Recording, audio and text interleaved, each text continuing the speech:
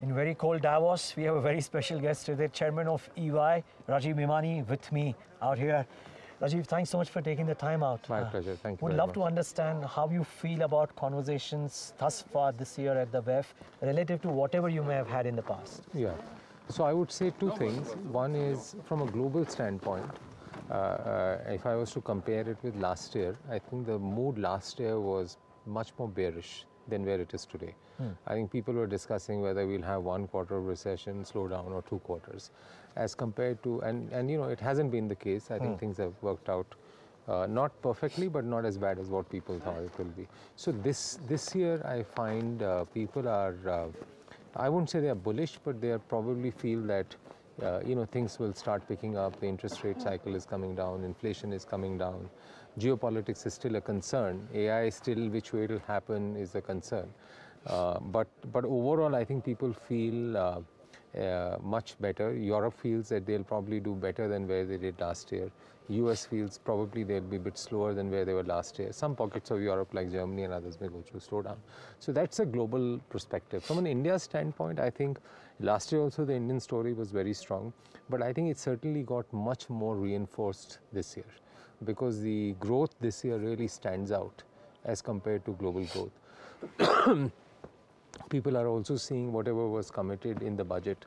You know, actually we've probably done better than that. So overall, I would say things are very, very positive from an India standpoint. AI, sorry. No problem. AI has become much more front and center. I mean, if you walk down the promenade, you see AI much more visible than before. So it's really AI everywhere. Geopolitics is less muted. Last time there was a lot of talk about Ukraine and everything else. I think it's muted as compared to what we saw last year. And sustainability, there's a lot of talk till now, but I think given with the around economic issues, around AI, I think it is there, but I wouldn't say it's front and center. And then there's a lot of conversation around elections around the world this year, especially the US elections.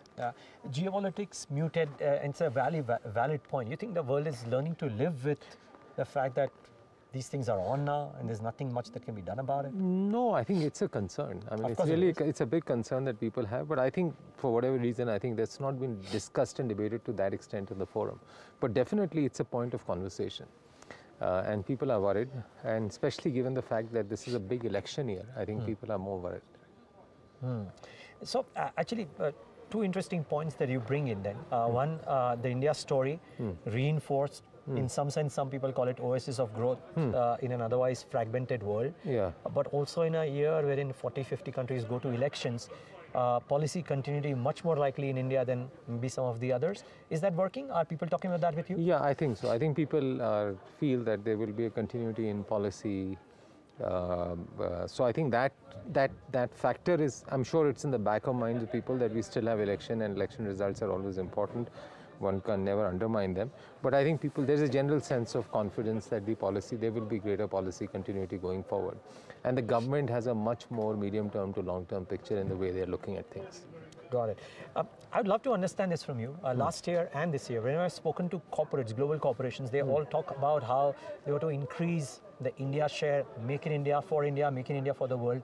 We've not necessarily seen that in FDI numbers, and you can argue that the services FDI came down as well. But how do you see this translating into actual numbers being visible at the end? I think it's getting better. You think so? I think it takes time. I mean, it takes time for companies to pivot. Plus, we don't do a great job of helping people to come in, ramp up quickly, get the land, get things going. I think from our side also it takes time. But I definitely see visible signs of companies now coming. I mean, there are some companies like Apple and others who have a very visible presence. They make a big difference. In the entire telecom, in mobile handset value chain, the value addition is increasing. On the consumer side, the value addition is going up very significantly. Defense, we are starting to see early signs of in local manufacturing, and also some companies starting to look at exports and everything else. So I think I'm very bullish. I think first is manufacturing for India. I think that's definitely picking up. And I think as that picks up, you know, more and more global companies are also trying to see how they can use India from a supply chain standpoint. And whosoever has come to India, I mean, they've had teething pains. There are issues around ease of doing business. There are issues around acquisition of land. approval processes and everything. But once they settle in and they get a good management team, I think they can see the benefits of doing manufacturing in India. So I continue to be very bullish on that. Okay. One final question. The world will probably get used to a paradigm shift of sorts, higher interest rates related to the last 15 years. But it's also a year wherein, while rates will remain high, but it'll be a year of interest rates coming off. What's your sense about how corporates will deal with this? Because for a lot of them, not Indian necessarily, but global in nature, these are unprecedented times of sorts. Yeah, so I think, my view is that the interest rates will come down, but may not come down at the rate or the speed at which all of us are anticipating. I think it will take time. It's how quickly inflation gets tamed is also a factor of a lot of other geopolitical issues, overall economic growth, what happens in China.